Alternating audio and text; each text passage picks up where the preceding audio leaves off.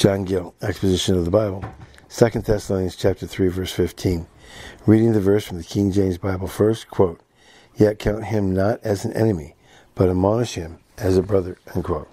John Gill, quote, "Yet count him not as an enemy to Christ and the Christian religion, as the Jews and pagans were, or as an enemy of all righteousness, as Elymas, Elymas, the sorcerer was, as one that has an implacable hatred to good men, and a persecutor of them, and has an utter aversion to them and their principles, nor deal with him in a hostile, furious, and passionate manner, as if you were seeking his destruction and not his restoration."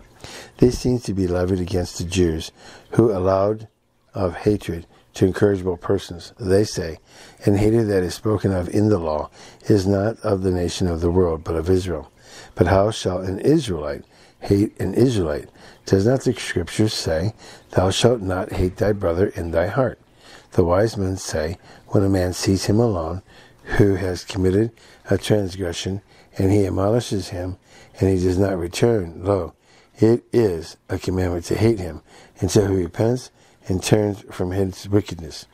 But admonish or reprove him, as a brother, as one that has been called a brother, and a member of the church, and who though criminal, has no bitterness in him against the church or against the name of Christ and the doctrines of Christ, and therefore should not be treated in a virulent manner, but with a brotherly affection, meekness, compassion, and tenderness, and who indeed is to be reckoned as a brother, while the censor is passing, and the sentence of excommunication is executing on him. For till it is finished, he stands in such a relation, though this it also may have respect as to the manner of excommunicating persons, so to the context of the church, to such afterwards, who are not to neglect them, and much less to treat them as enemies in a cruel and uncompassionate manner, but should inquire and diligently observe which effect the ordinance of excommunication has upon them,